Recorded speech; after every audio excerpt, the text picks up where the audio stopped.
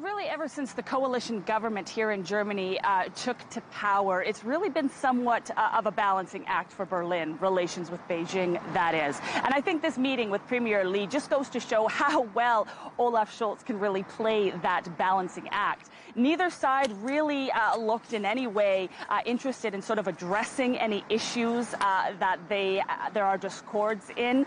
Olaf Scholz, Chancellor Scholz, only briefly touched on the situation with Russia, again encouraging Beijing to use its power, its pressure on Moscow to try to get them to end the war in Ukraine. Premier Li, however, didn't seem to be interested in discussing anything along those lines and went straight into how the two countries, the two powerhouses really, could work stronger together to try to reignite what he called a rather stagnant global economic recovery.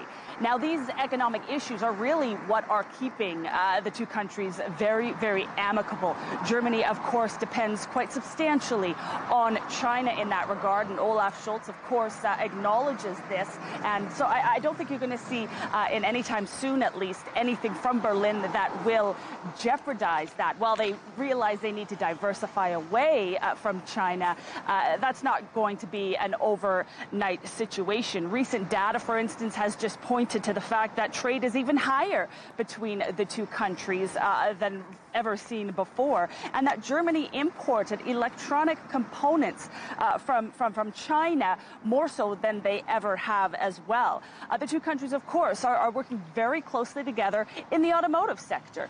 Premier Li was here just this morning, a few hours ago, touring the BMW facilities here in Bavaria. BMW, of course, has just celebrated its 20-year anniversary in cooperation with its joint partner in China, China's Brilliance Automotive. And under that umbrella, the two companies will be manufacturing BMW's Neue class and batteries that will run these electric cars come 2026.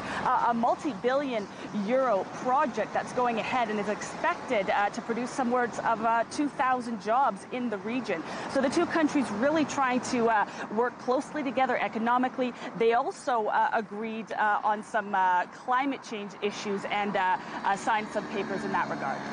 So it's destination France next. What can we expect there?